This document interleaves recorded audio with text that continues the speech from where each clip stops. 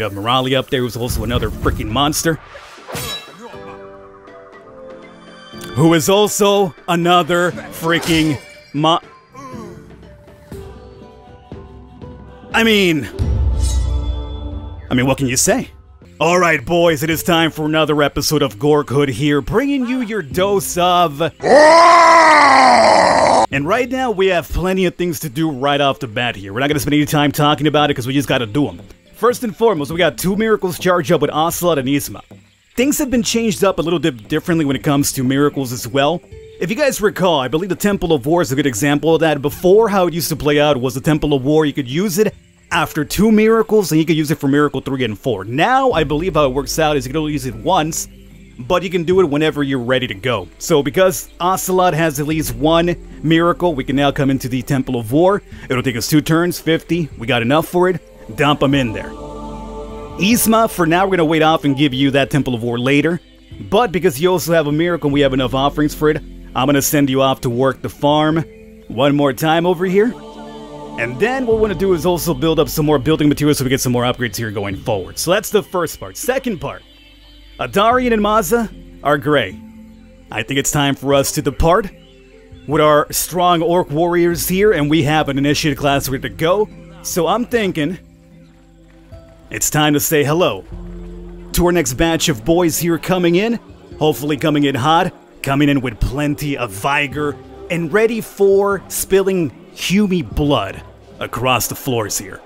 So we have, unfortunately, the bloodline of Adarian doesn't look too amazing based on the color, but we have a green and Aaron from the old city. So let's go ahead and pop these bad boys over here. Not too crazy, not too crazy. The Adarian one. And Aaron from the old city. Oh, baby, you treat me so well. Haha. Sometimes they don't even have to be bloodline people. They're just good because they were born good. What can you do? So, it's gonna hurt to say goodbye to Adarian, who's been really, really useful for us. But hey, we have Ocelot here. And Ocelot, I do believe, in a way, has kind of overtaken Adarian. Plus, Ocelot's a lot younger. We have the Temple of War thing going on pretty soon. So hey, Adarian and Maza, both of you, thank you for your work. But it is time to say goodbye. Aaron, no questions asked. You want to be an executioner, a chieftain, and a rage prophet? Do we want another executioner, you're asking? Absolutely. Why not? They're so freaking good. Welcome aboard. Let's get on out of here. Welcome to new initiates. And we could start giving them some experience. That is a really, really good idea, I would say. So how do we play this out? I'm taking Yzma. No, Yzma's doing its thing. Morali, let's get you off of this. And let's go ahead and give Aaron, who's ecstatic, into gain miracle experience. Maybe, because you're ecstatic, you can get like 1 fell swoop in there. We'll see. In terms of what's happening outside, you're wondering, well, I did a little bit of off-camera attacks. Because unfortunately now I don't have the pleasantry of being able to wait for the next video recording. Because if I don't go out and fight somebody, everybody's getting upset. You know, essentially we live in a civilization of orcs. They need blood spilling. If there's no blood being spilled, everybody gets upset, bad things could happen in the civilization, so I've had to push forward here, but I've basically just crossed into these new lands for us to check out. We want to build up some more tribute before we actually fight them on. Ah, and we got the Wondrous War Raid, of course we did. Good job. Who is that, Ocelot? It's our boy Revolver Ocelot the Orc. So here we have a couple of options because of the Wondrous one. We have collect 25 green skins and 2 ritual offerings per strength, materials, or Bloodlust. I think we're gonna need Bloodlust eventually, right? I forget for what.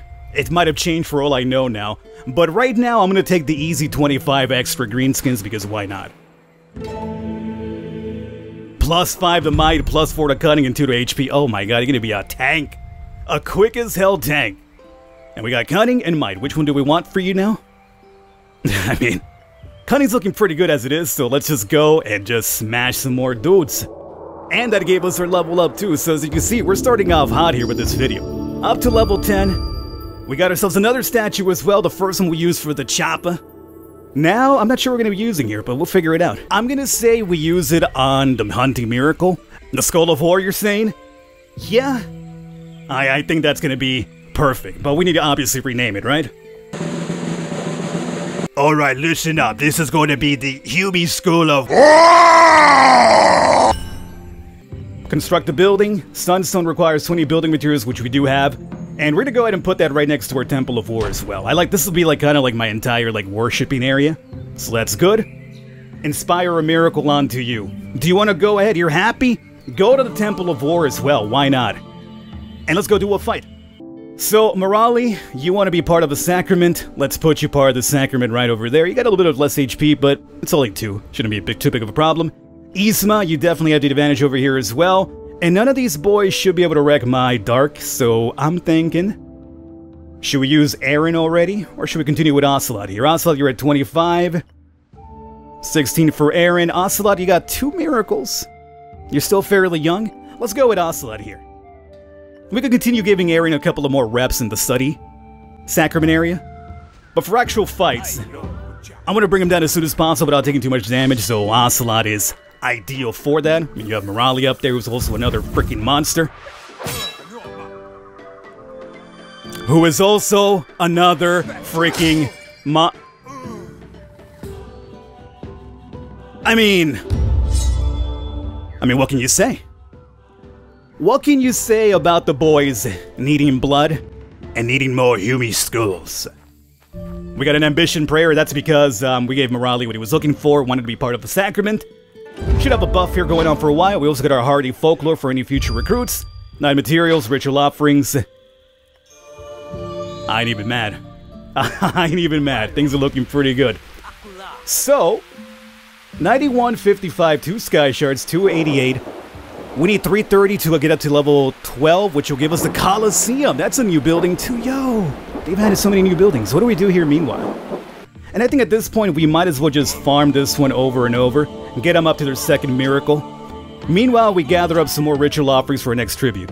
As long as we keep these people happy right now where they're in awe. This might be the perfect time, actually, to go out and do one of the tougher fights because we have the extra experience for it. Let me at least take a peek out here for this, because I feel this could be probably useful, especially with the extra HP. This would bring us up to like maybe 75. Yeah, 75 to their 45. Their second fight, I cannot see how much... Oh, they have Team 81. Is this doable? The problem is their songsmiths are gonna hurt our executioners. But we could also go Rage Prophet to hurt them quite a bit. And we have Morali. Not sure if I'm ready for Koali just yet. You're a chieftain, you don't hit as hard. But I'm thinking Morali could definitely help out over here. You know what, let's just go Ocelot in there. The trick here is hit them so hard that they have no chance to retaliate. And then we don't have to worry about my defenses being too weak to actually tank their hits. And again, the only problem here is going to be that Rage Prophet. The Songsmiths...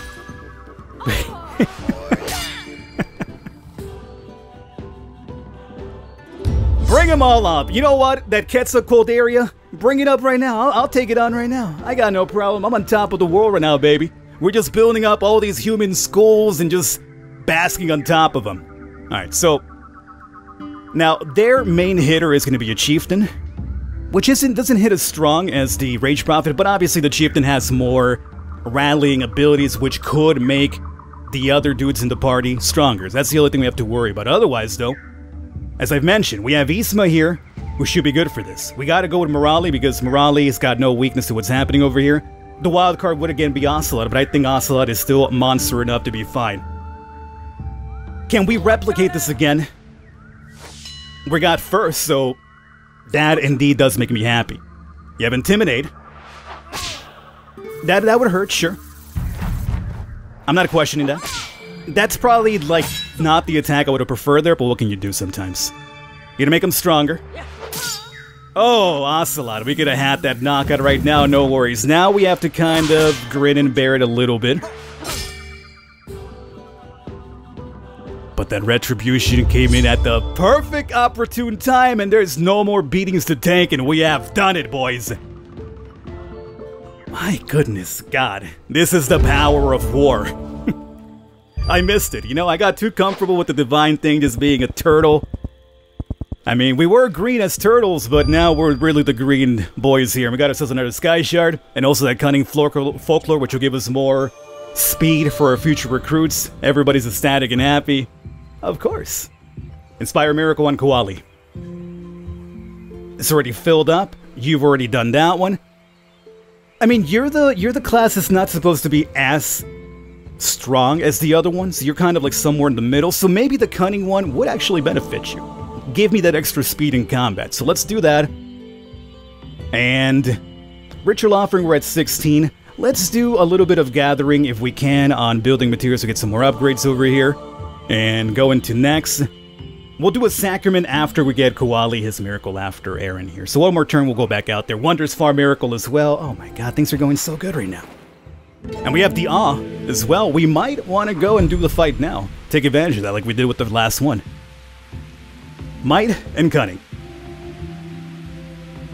I mean, we're seeing the benefits of going first, right? Go first, hit hard. We're good. You're at 21 might. Ocelot in comparison is 25 and 14. I mean, you're technically already almost as fast, so there is that. And you got 10 years on him, too. So, what do you guys think? I'm thinking maybe a little bit of extra cunning would not be a bad thing. And here's what we do. More materials. Let's step outside. Let's use the fact that we have that 50% inspiration bonus to maybe knock out another difficult fight over here. We got Clean Coast, Eats Less Outpost. This will be for knowledge folklore, not really as important to us, but because we have the back-to-back fights, probably the best time to use it. What do you got over here? 81. Very similar to what we just did. There's also... Oh, in order to get this unlocked, we need to beat you first. But I don't think we need the awe for that one. It's probably best to go over here. So, we're gonna get some offerings and sky shards in return. This fight, how does this fight shape up to us? They would be strong against nature, which you don't have any of, so that's fine. We know Ocelot wants to be part of a fight. Ocelot does not have any advantage over here at all. But again, there's no weakness too. As a matter of fact, we have nothing that they're strong against in our party. And then we follow it up over here when it comes to Divine.